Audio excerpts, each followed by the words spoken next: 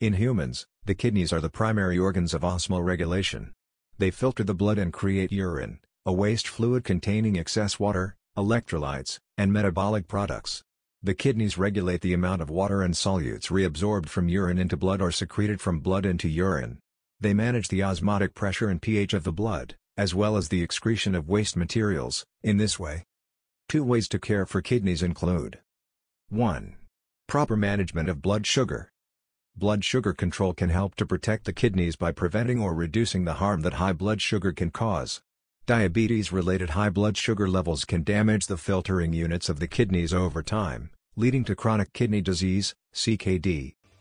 2. Keep active and fit. Being physically active helps to protect the kidneys by minimizing the risk of chronic renal disease, which can cause kidney damage over time.